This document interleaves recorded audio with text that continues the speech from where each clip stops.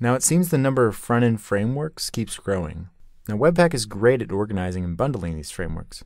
In this section, we're going to hook up React, EJS, Sass, and other frameworks to show how they interact with Webpack and how Webpack can be used with anything you choose to make a better JavaScript developer experience. Now this section is a little unlike the last section because we're going to start from a common place in each of these classes. That common place is where we left off in the development section. In our terminal, let's git clone this GitHub repository. This is under my personal account, and it contains all the code for this course.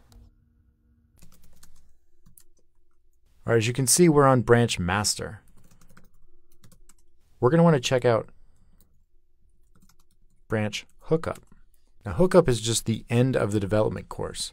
So if you want to start from where we left off in development, feel free to do that as well. This is just a fail-safe. All right, the final thing we need to do is npm install to get all the latest packages. Okay, so in this episode, we're going to install React, and we're going to do so in a very particular way. We want React to be the basis of our app, but we don't want to give up any of the hot reloading development goodness that we built in the development section. So let's start doing a simple proof of concept, hooking up React, and let's end making sure that the React state is kept in sync even as we hot reload. To get started, let's install React and React DOM. Let's open that up in a code editor. So we see our familiar code from last section. Let's create a file that will be the basis of our React app. We'll create it in source and call it app.js. Let's require Babel register. If you recall, this is the same file that we used on the server side to get ES6 imports working. And that's what we're going to do right here. Let's also require the app file we just created.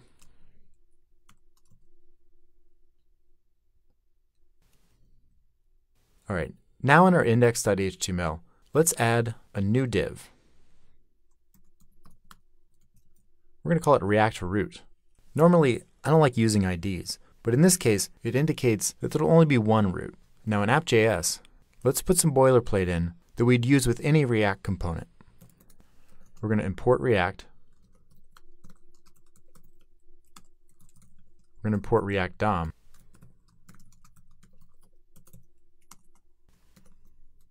Now we're going to use React DOM, and it gives us a render function. That function takes two arguments. The first is something that looks like HTML.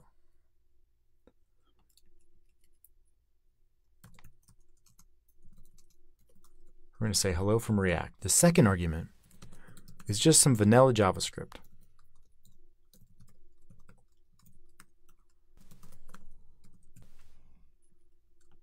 This piece of JavaScript is going to pull the DOM node that we need to inject our React into. All right, so let's run our development server and see where we're at.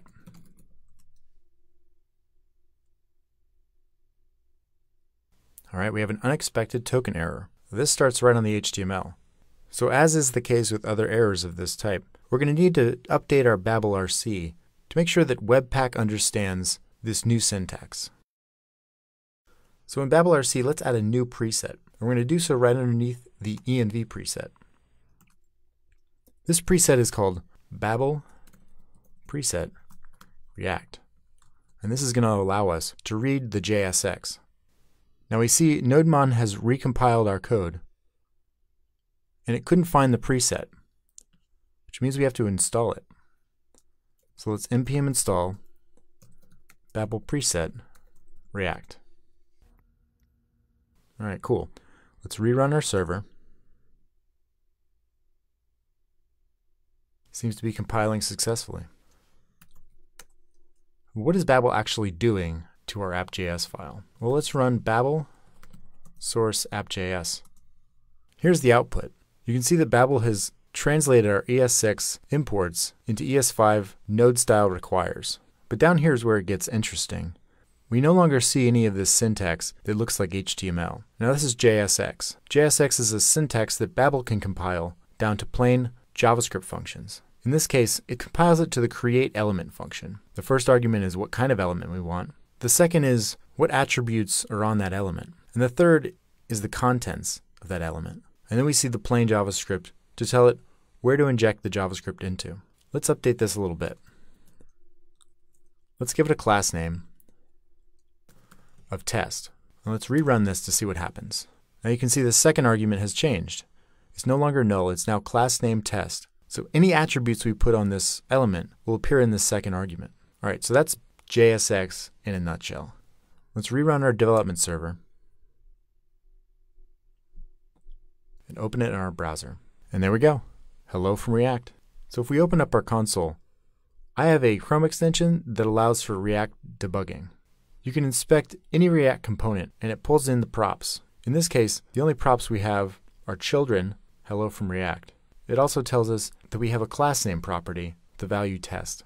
I find this Chrome extension pretty useful when dealing with complex React apps. So Google Chrome extension React, and you'll find it at the top. It's definitely worth adding to your browser if you plan on working in React. Okay, so that's well and good. We've added a little bit of JSX, we've rendered it to the page. If we go back to our CSS, we can see that hot reloading still works. We can see that it reloads when we update the JSX. Not bad. But a component isn't just static JSX. A true component has a state. I'd like to show how we can use the React hot loader library to make sure we maintain state even as we're hot reloading our components. And that's what we're going to get into in the next episode.